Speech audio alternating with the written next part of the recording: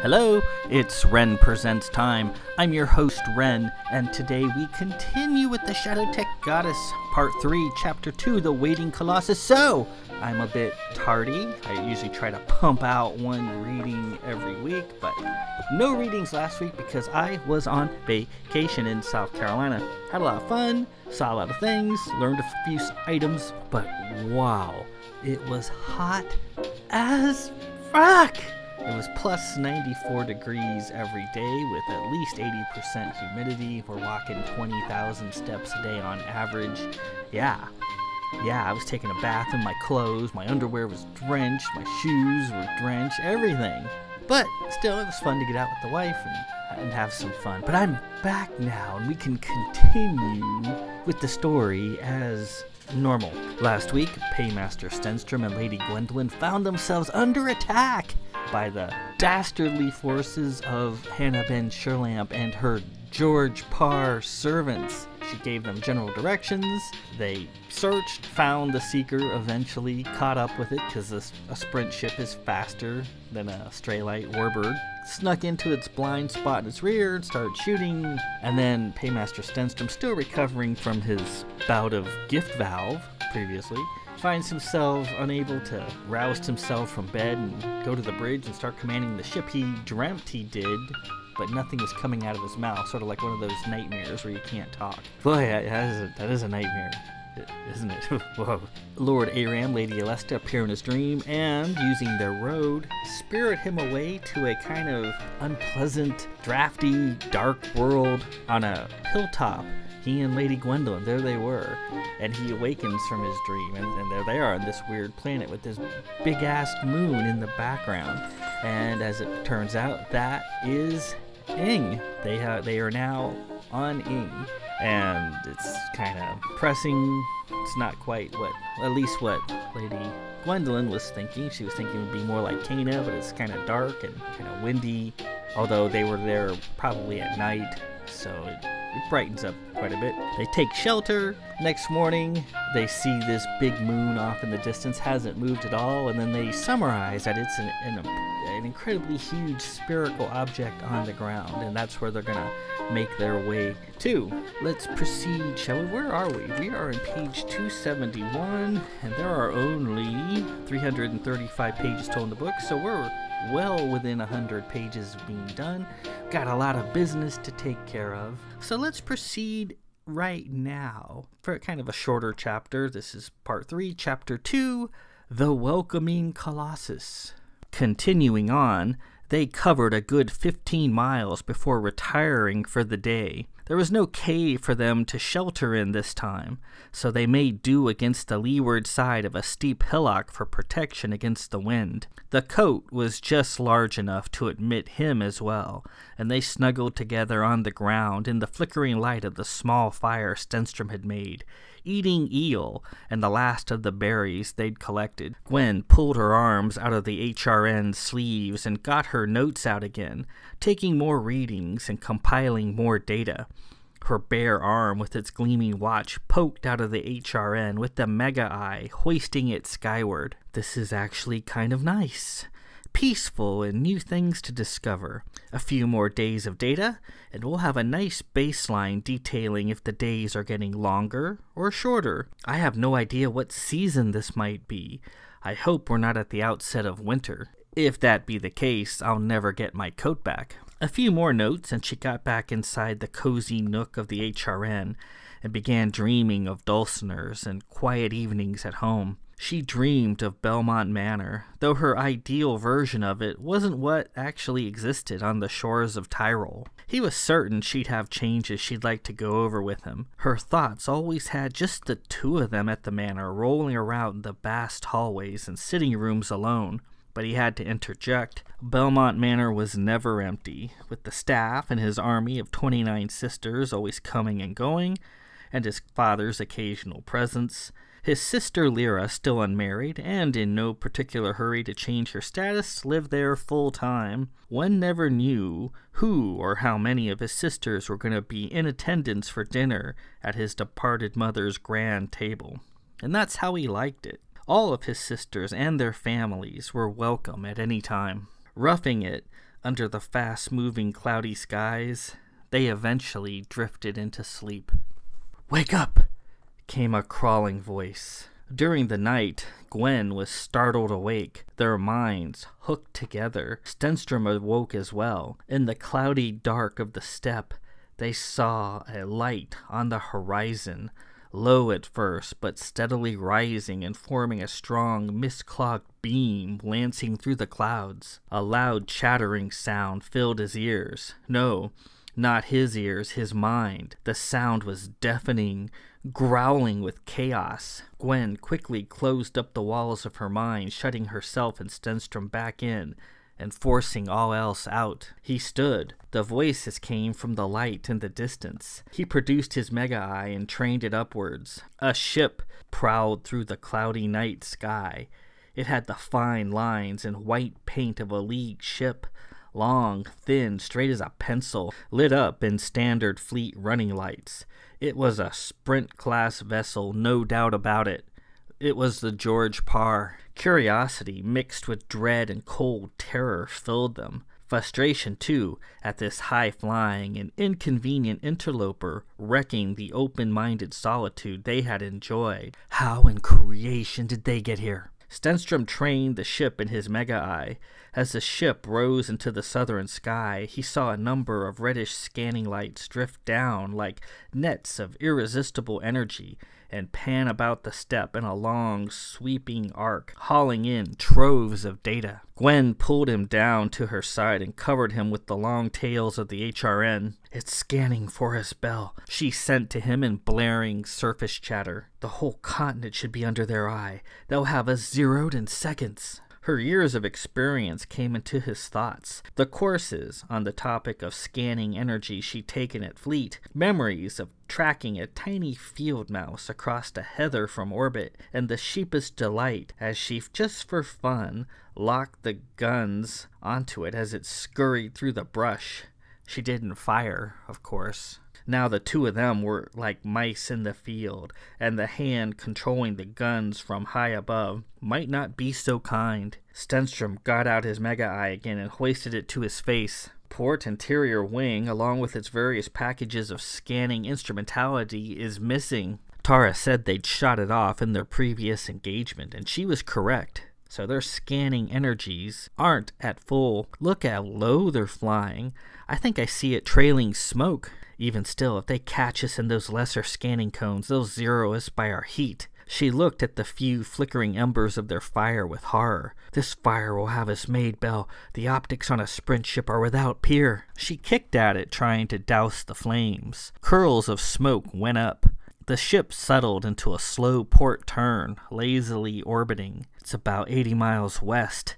It seems to be just sitting there. As Stenstrom watched, several tiny craft emerged from its bays. They've launched several suborbitals. They're coming down to the surface. He stood, seized Gwen about the waist, and tore off across the hilly landscape as fast as he could manage with his TK. The TK quickly tired him, but he couldn't stop. He had to get distance from their campsite, a lot of it. Otherwise, the George Parr would zero them, open up, and roast the both of them alive in a SAR beam. Flying low, the darkened ground whizzed by, the coattails of his HRN slapping against the grass. Part of him was glad the George Parr was here, on Ing, instead of harassing the Seeker. That meant Tara had time to get away to safety. His other half wondered if they were moments away from getting fried. They'd traveled several miles to the south and stopped on a bluff to get a better look at the ground party in the suborbitals. Gwen took control of the mega-eye and zoomed in. "I see a crew of 6. They're hard at assembling some sort of emitter, possibly a comm station. I see the components for a portable comm, a shed, an antenna, and a Type 6 thermoplant for power. They already have it online, and they've set up a sentry post to guard it." As they crouched on the ground and watched, they saw what the George Parr crew was up to. Powered by the portable thermoplant, a colossal hologram punched its way into the night sky, at least a mile high. As the hologram took shape and formed, Gwen's mouth dropped open. "That utter bitch." A huge hologram of Professor Hannah Ben Sherlamp sprawled across the landscape, powdered arms held out in welcome, her wigged head splitting the clouds. She spoke in a vast, thundering cone. Welcome, friends, to the world of Eng, home of our ancient ancestors. I, Hannah Ben Sherlamp, EVOR, and my team of hard-working experts have labored long to rediscover this place of riches embedded deep in our collective history, and our work now belongs to the ages. I give you Eng. She even had a gigantic holographic representation of her Dragon Ball desk. Her hologram seated herself behind it and sat with practiced polish. "We ought to destroy that wretched thing," Gwen said. "We can't, it's guarded. Best leave it be."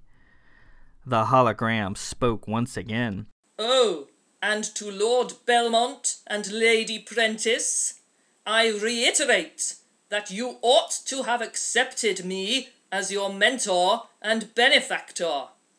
Now, if you are indeed here on Eng, there shall be naught remaining of the pair of you, but a few free molecules and trace gases. You have brought this fate upon yourselves." The hologram looked back in the direction of their camp.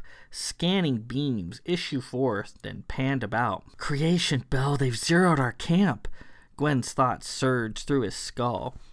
The George Parr banked and proceeded to the area, its cone focused on a single spot, joining the hologram's cones in a dance hall craze of spotted light. "Those are fleet crew on that ship.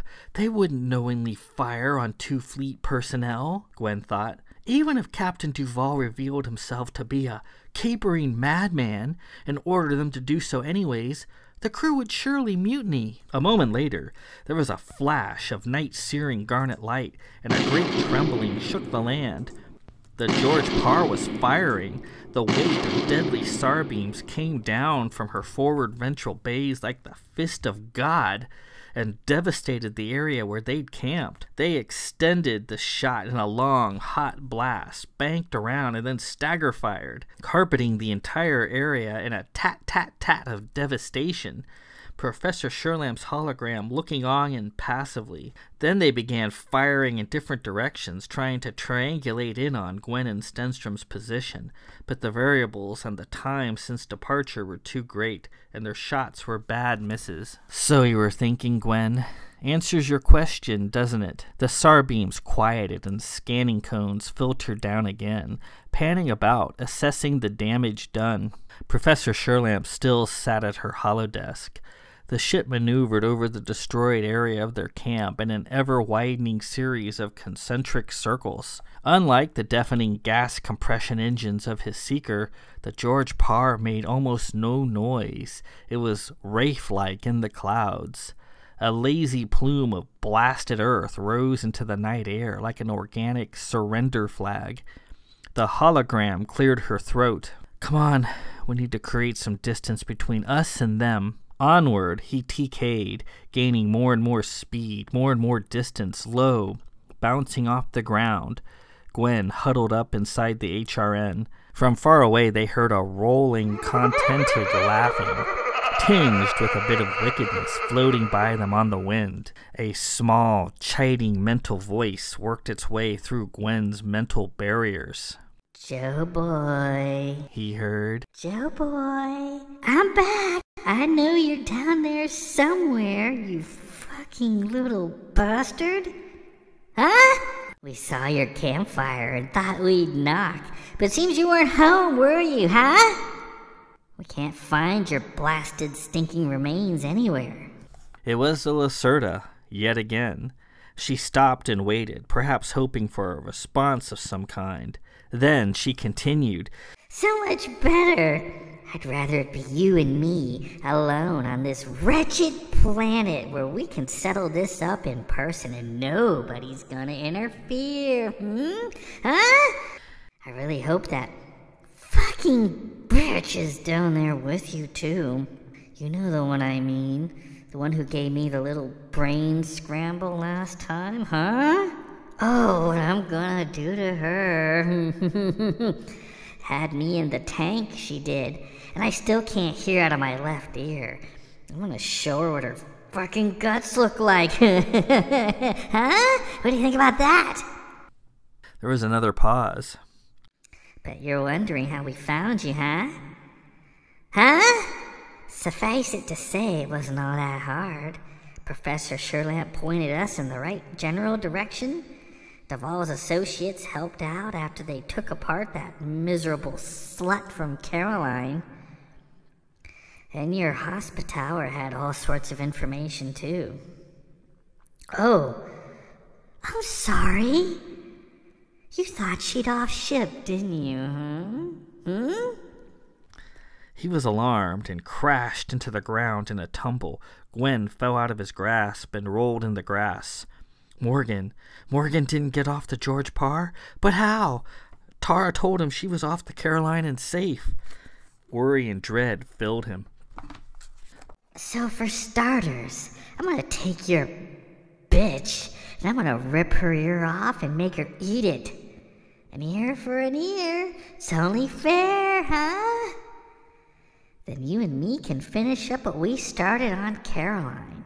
It's gonna be a great fight. People would pay good money to watch a fight like that. And I'm looking forward to putting my hands all over you. Be seeing you around, Joe boy. Oh, by the way, take your garbage back. As Stenstrom watched, something small was jettisoned out of a ventral port of the ship and fell to the ground in a slow crumple. Have a nice night. Came the Lacerda's thoughts. Then the George Parr bore away and disappeared in the direction of the giant shape far to the west. Professor Sherlamp's hologram sat at her desk, waiting to either greet newcomers from the League or rat out their position, whichever came first. Stenstrom went on for another few miles, finding a good place to set down and hide in a rotted-out base of a fallen tree near a river. Though it was a little wet, the tree would mask their more obvious scannable signatures well enough for the time being. Gwen was exhausted. He settled her in for sleep, deep within the trunk. The process of its decomposition made its interior slightly warm, so she should be just fine. He took his HRN back and left, fading into the shadows and moving swiftly near the ground with TK. Though it was probably a trap, he headed back in the direction of their campsite, giving the professor's hologram a wide berth. He had to know what had been cast out of the ship, but he hoped he was wrong. When he arrived later, the area was raked and furrowed from the Sarbeam attack, like a shelled battlefield of churned earth. The hillock where they had camped was no more, flattened and scorched, wreathed in smoke. Mixed in with the furrows were numerous sensing cubes known as warble-bugs, deposited by the George Parr, hoping to lock on to him should he be dumb enough to return and take the bait the Lacerda had dangled in front of him. The cubes lay there, throwing out various beams of light and radiation, reading movement, temperature, chemical composition, and so forth. An alien fly buzzing across the field could trigger any number of scans, and the George Parr would have it zeroed in an instant. However, none of the cubes laying there could detect Stenstrom. His Tyrol fade into the shadows, being just that, a melded shift into a pocket dimension. He was there, moving through the destroyed landscape, but he wasn't there at the same time. From the west, the professor's hologram stirred and stood up. It turned its gaze in his direction, scanning cones saturating the area. After a minute or so, Sherlamp seemed satisfied that nobody was present and returned to her desk. The framed holographic picture of her portly teetotaler husband floated in midair behind her, just a little touch of home. In the middle of all this tumult was a huddled form laying in the dirt. He knew what it was without having to look. He knelt down beside Morgan Jutterix's corpse, gazing at her, the beautiful Hala face, that braided hair, her twisted, broken body encased in her hospitaller bodysuit. How he once dreamed of cutting her out of that bodysuit to get to the steaming flesh within. Lying in the dirt here and there were her hospitaller tools, glinting in the mute light. "What happened, Morgan? Why did you leave?" He pleaded into her dead face and got no response. Covertly, he gathered up her tools, then bore Morgan away, escaping all notice. Morgan Jutterix, his friend, his midnight fantasy, and a woman he could have made his lover, was dead. When he thought it safe to do so, he stopped in a glen and made his final peace with her, cradling her small, firm body in his arms and whispering into her dead ears, "How I could have loved you, Morgan. How I wanted to. I simply chose a different path." Then the recriminations came. What if he picked her over Gwen? Would she be alive even now? What would have happened to Gwen? Was this his fault? Was his status as some sort of planar entity the cause of this? The regrets, what it might have been like to have made love to her, if just once. He had felt Gwen's death in the ruins of Caroline, and now he felt Morgan's. So much life, such a free spirit, and all that she would have given to him. Why would such a person offer a dull man from Tyrol her love? "People are drawn to you," the Shadow Tech goddess had said. Gwen loved him, and Morgan loved him too. And he loved her in return, only in a different, less nurturing, more carnal way than he loved Gwen. He thought about Aram's disc in the conference room. He wished Morgan's name had been on it. He held her for a long while. He found a good green spot he thought reminded him a bit of the Hala lands on Cana where Morgan had come from. He thought perhaps this spot might please her, might remind her of home, and he buried her in a grave dug with his own 2 hands, the sister's strength not failing him. Giving her a final kiss on the cheek, he covered her up with heavy stones and carved her a headstone with his marzible. Here lies Morgan Jutterix, Lady of Thompson, and Samaritan of the Grand Order of Hospitallers. A path not taken. He looked back one last time and said his final goodbyes. The pile of rocks he made sank down and settled a little. He didn't want to leave her there, but what choice did he have? Perhaps when the fleet came to rescue him and Gwen, it could exhume Morgan and take her back to Cana. He flew away at last on his TK, hearing her ghost calling out to him as he departed. "I loved you too, Belle." His thoughts darkened as he covered the ground. Captain Duval, or the Lacerda, had killed Morgan in cold blood, and now were seeking their blood as well with the help of Professor Sherlamp and her gigantic hologram. Darkness entered his mind, and the desire for revenge took control of his soul. This place, this Ing of old, was going to be a tomb, either for him or for them. He was going to find the George Parr and attack, and then he'd pit his strength against theirs. A foul-mouthed, wretched, debauched, strung-out, bawled-out, cooped-up, murderous ex-sister and ex-Kadar Gamain.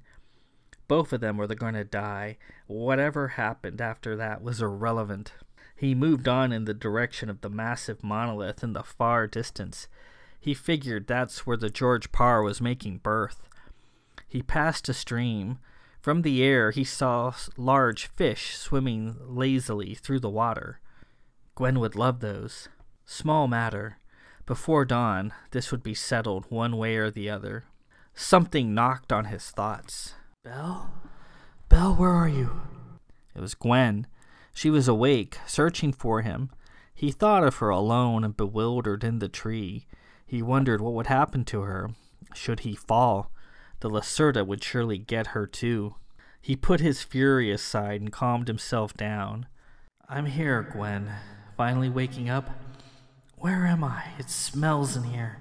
You're in a rotten tree stump. A fine place for a countess, isn't it? Stay in there. It's warm and safe. Are you feeling hungry?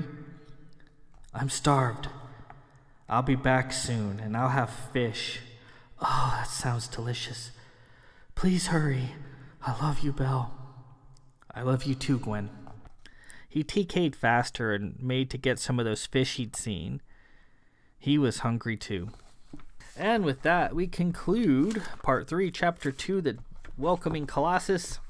And as you see, the cover of the book features Professor Sherlam's gigantic hologram.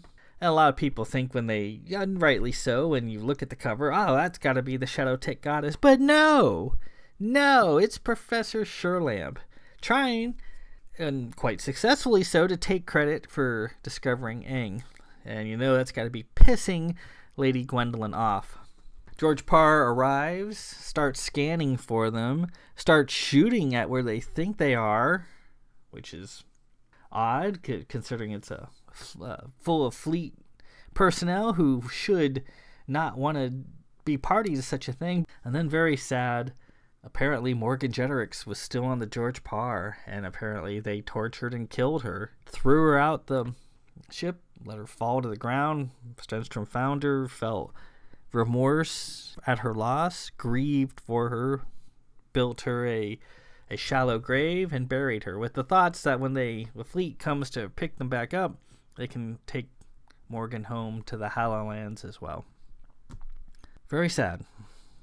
Next, and then I didn't read it quite right, but then Stenstrom was determined just to find the George Parr and have it out with them, and go down in a blaze of glory. Take out the George Parr, take out the Lacerda, who's here, and finish the job one way or the other. But then Gwen woke up and her thoughts soothed him, and he decided to get some breakfast and head back to Gwen. Next chapter, Part 3, Chapter 3, The Tempest Fendal. Uh-oh, we know who the Tempest Fendal is and what it wants. So apparently it's there on Aang as well, or it finds him on Aang. So we'll see how that goes. Probably not going to go well. And I want to thank my good friend, Cass Peace, for once again voicing Hannah Ben Sherlam's lines.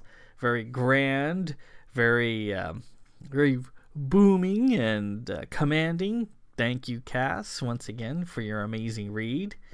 Until then, this is Ren Presents. I'm your host, Ren. Peace out.